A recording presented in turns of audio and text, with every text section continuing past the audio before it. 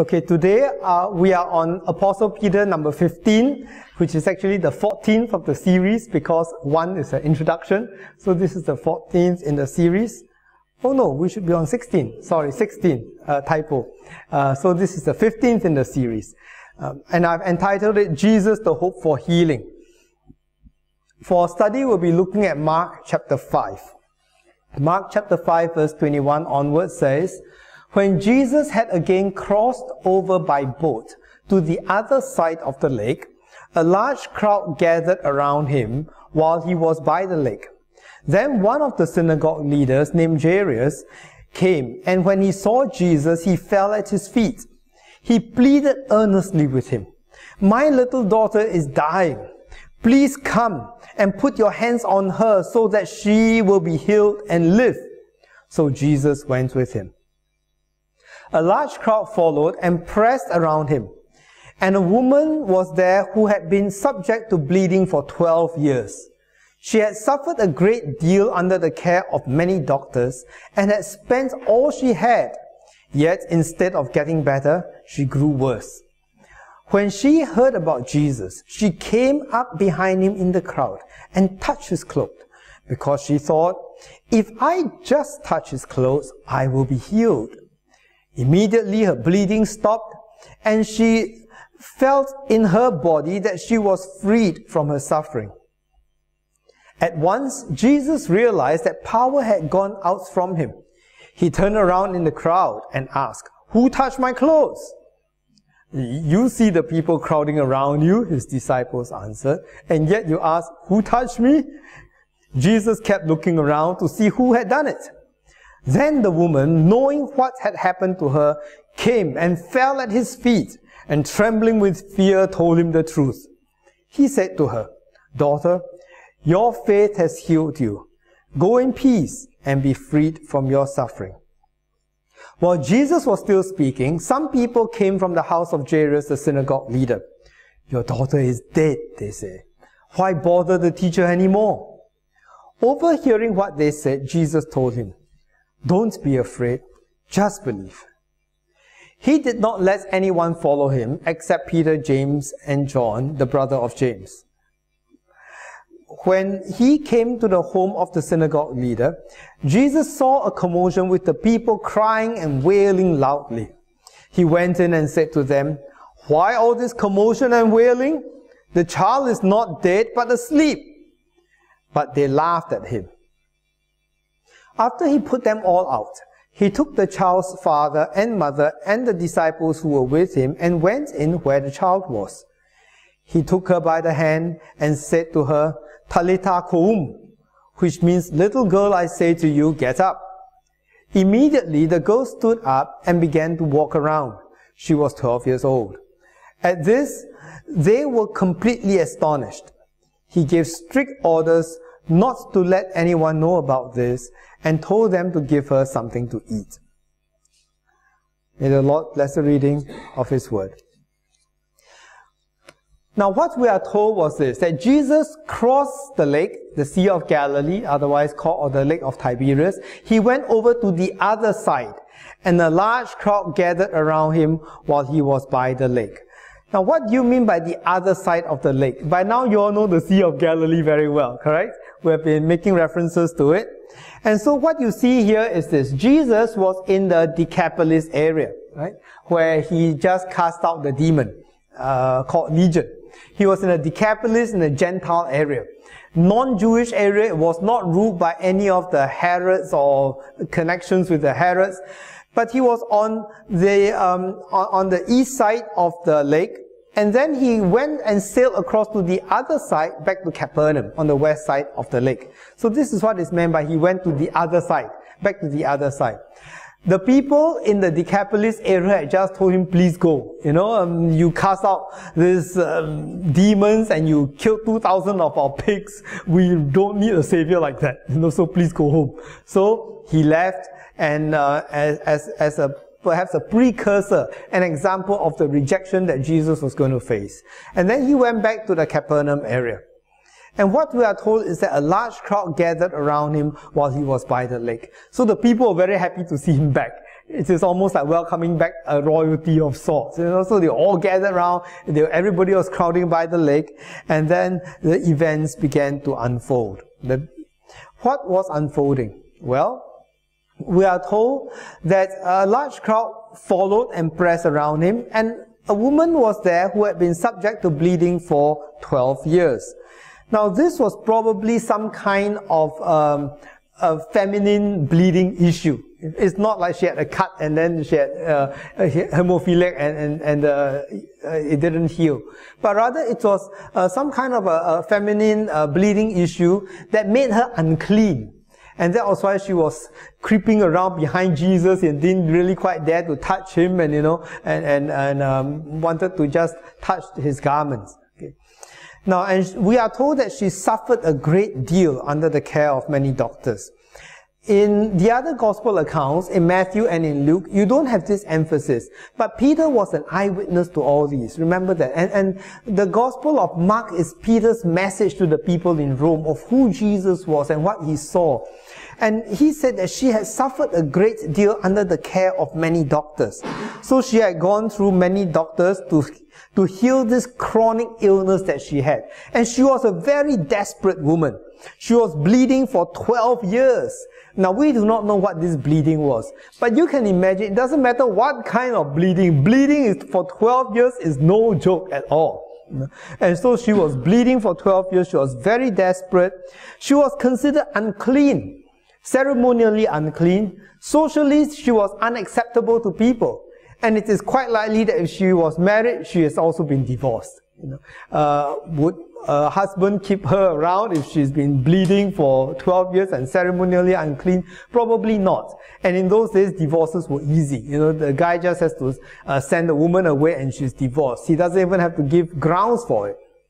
So it is most likely that if she was married, we assume that she has lost her husband. Okay. And if a person has been bleeding for 12 years, I'm also going to make another assumption, that she was suffering from some kind of anemia. Losing blood, for 12 years. It's absolutely terrible. And so you can understand this sense of desperation. And Peter wants us to feel this sense of desperation that this woman has. She suffered a great deal under the care of doctors. We're going through one procedure after another.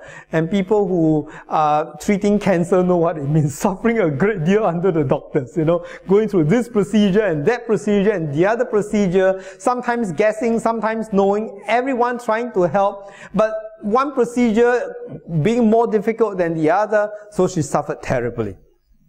And she spent all she had. Treatment costs money. 12 years. She has spent everything that she has, and she's now penniless. So this poor woman not only has her health totally failed her, she's now flat broke. On top of that, instead of getting better, she just got worse.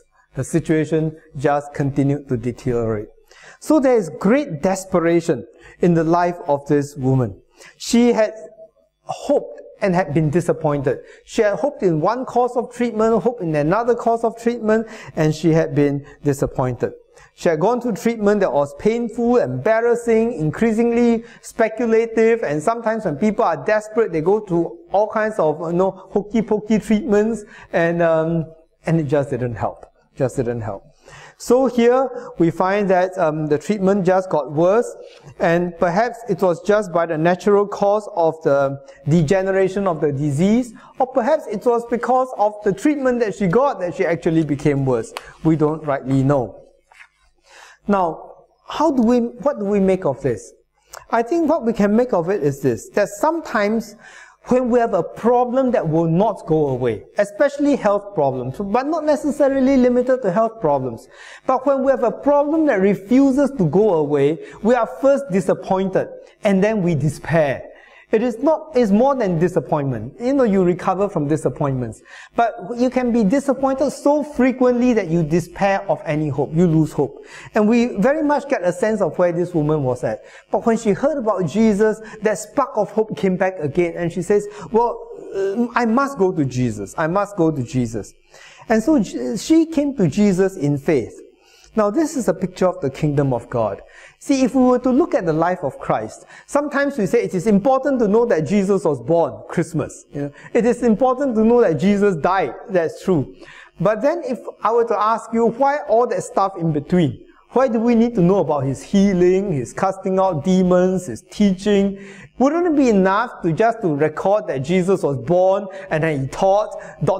and then, he died and rose from the dead?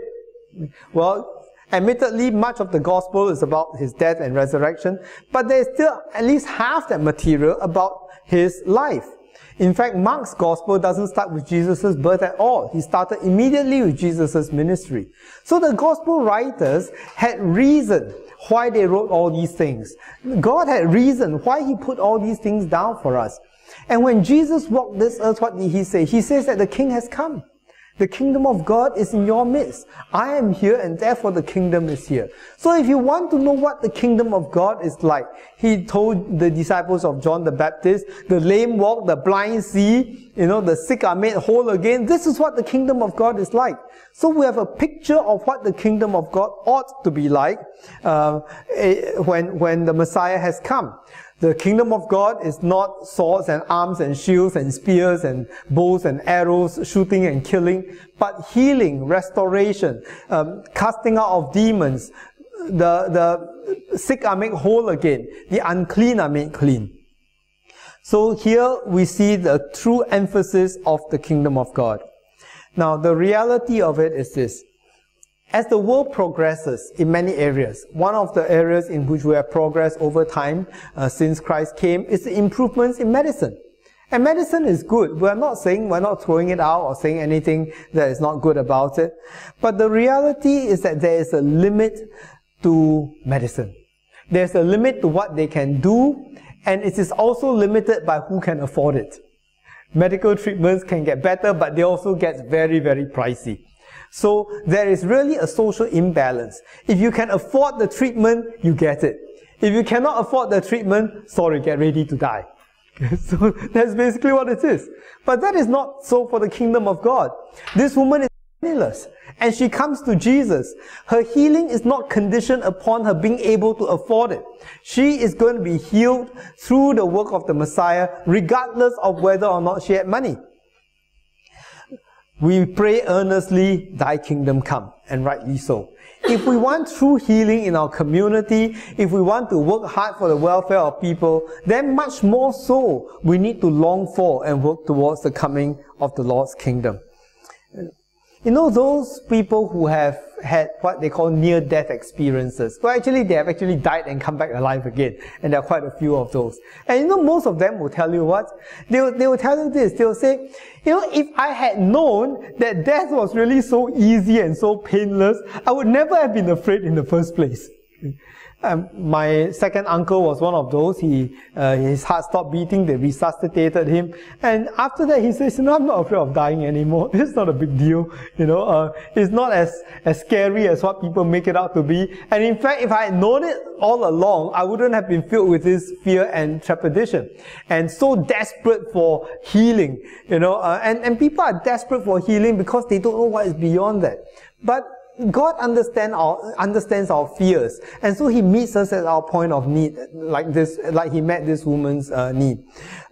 Even though that healing was temporary, and beyond heaven is the resurrection. After she was healed, sickness will still kill her one day, but the resurrected body is incorruptible, and that is really what we ought to be looking at. So the healing happened in this way. Well, she had thought, I must touch his clothes and I will be healed.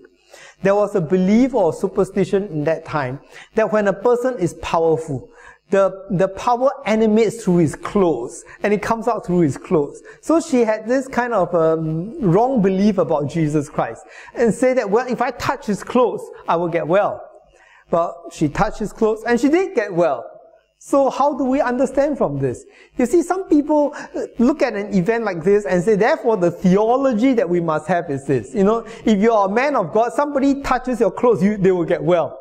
Did God heal her because she got it right? Or did God heal her in spite of her getting it wrong? And I think we must understand that this is quite a unusual, unique situation, and God healed her in spite of her not getting it right. Another thing is this. Another thing why Peter brought it out to us is that she was unclean. She was ceremonially unclean. And because she was unclean, she didn't really quite dare to touch Jesus, because she was not supposed to touch people. And he's a holy man, a rabbi, and I cannot really touch him. And yet Jesus was never afraid to touch the unclean, because the unclean never made him unclean. He, the clean, made the unclean clean. So here we find that although she didn't dare to touch Jesus because she was unclean, she only touched his clothes, yet she got well. And the other thing, of course, is that she comes to Jesus penniless. She has nothing to contribute to Jesus' ministry. Now, in today's world, you will hear sometimes Christians, perhaps well-meaning, I don't know, saying things like, if you have faith in God, you must demonstrate your faith by giving a donation. And you prove your faith in God by giving a donation, and then when you give that money, it proves your faith in God, and then God will heal you, right? You hear it quite often. Every now and then you'll hear things like that. Well, if you had told that woman that she's in for trouble, because she had nothing to give. She had nothing to give for her healing. She had no monetary means to express her faith. And Jesus never asked for monetary means to express faith. Not once, not here, not at any point in time. Healing was always given freely. It was never conditioned on some kind of a donation. Okay? And here you have one typical example of what we should not be emphasizing. Okay? Of course, there are reasons to give, and good reasons, but it is not an exchange. It is almost like a very bad deal for God. The preacher says, if you trust in God, you must pull out of your pocket and give what you have, and then it shows your faith, and then God will heal you. You're expressing your faith. So guess what? Who keeps the money? The preacher keeps the money. Who is straddled with the responsibility of healing? God is straddled with the responsibility. Good deal, right? I also like deals like that, But unfortunately, as a minister of the gospel, I cannot preach deals like that, where I keep the money and God gets to do the job. Okay, but Jesus wasn't like that. People came to him penniless, and he healed them. There was no condition of proving your faith by giving money. Okay, so I think it is a wrong implication to look at this situation and say that, that you must do this or that to touch the clothes of the garment, but it was ultimately her faith that mattered.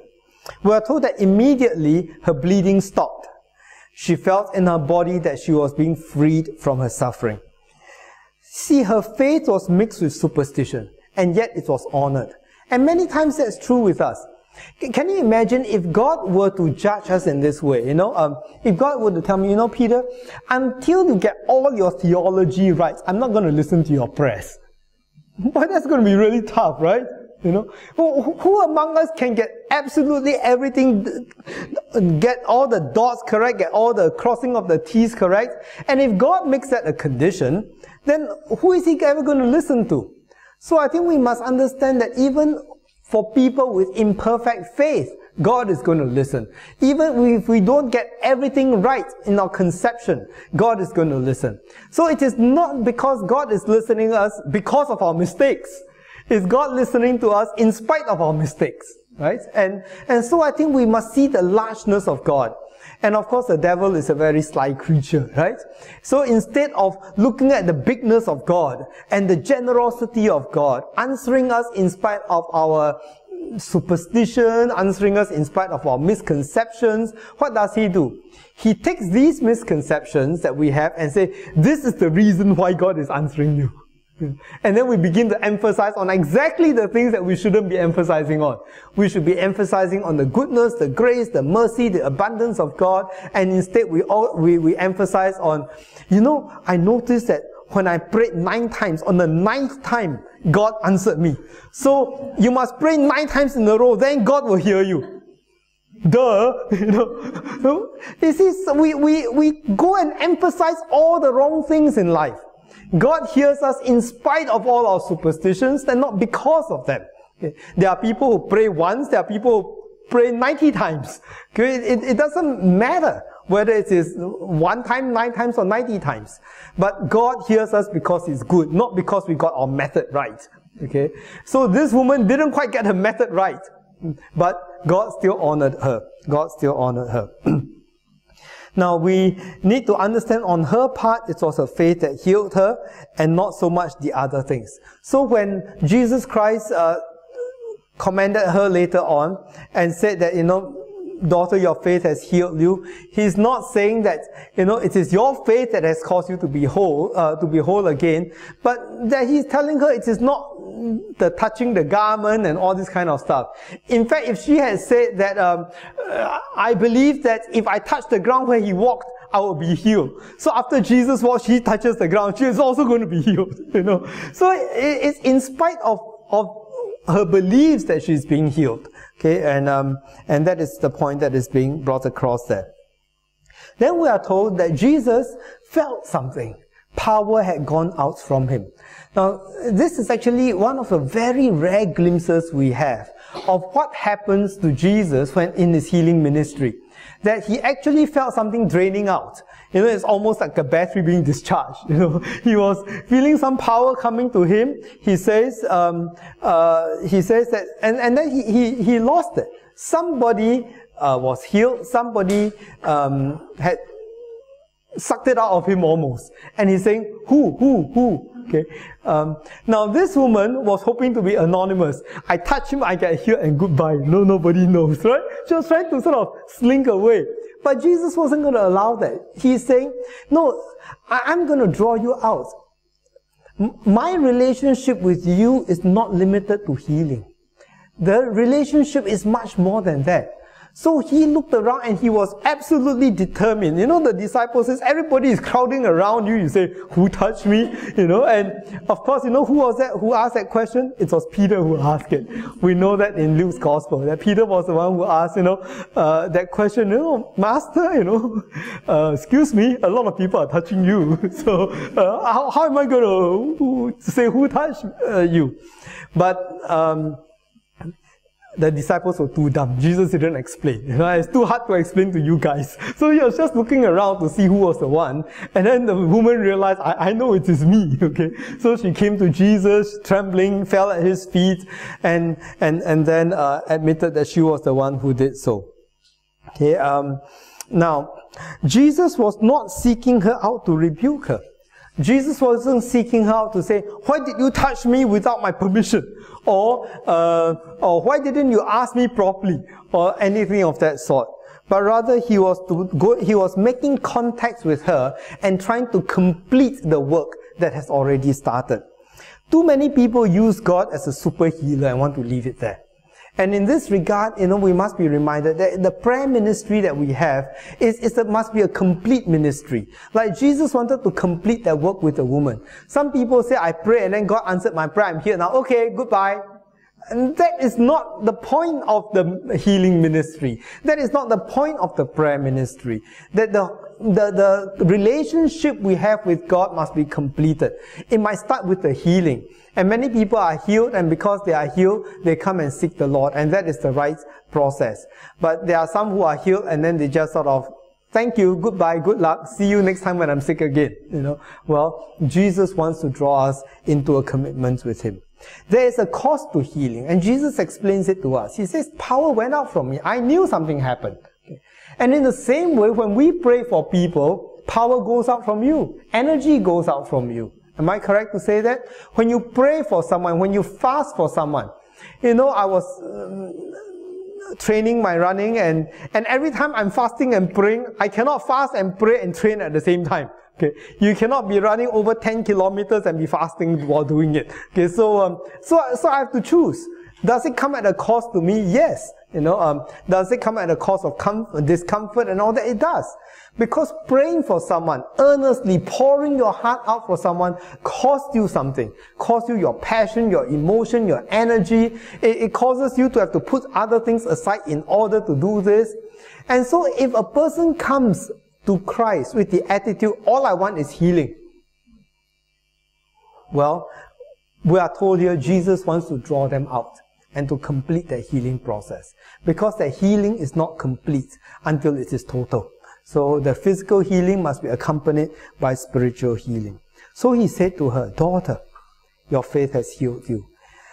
Jesus rarely uses this word daughter in what we have recorded for us. But it's a very tender term, daughter.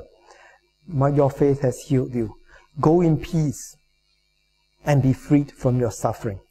Go in peace and be freed from your suffering. So here we have Jesus saying a kindly word to her, and the role of faith was brought to completion when Jesus addressed her and spoke to her. Faith was a vital component, and the Bible tells us elsewhere, without faith it is impossible to please God. But in the very next story, and these two events happen concurrently, in the very next story, you'll find that faith had nothing to do with her healing, because the girl was dead. Dead people cannot have faith. So you have two contrasting stories right in the same passage. In the one story in which Jesus said, your faith has made you whole, in the other event, she had no faith at all because she was dead. Perhaps the parents had faith, but it was kind of a wobbly faith. So when we hear a statement like, your faith has made you whole, it does not mean that faith is going to be the thing that is going to do the job. But in the case of the woman, it is your faith and not your superstition. It is your faith and not your other conceptions that is going to make you whole.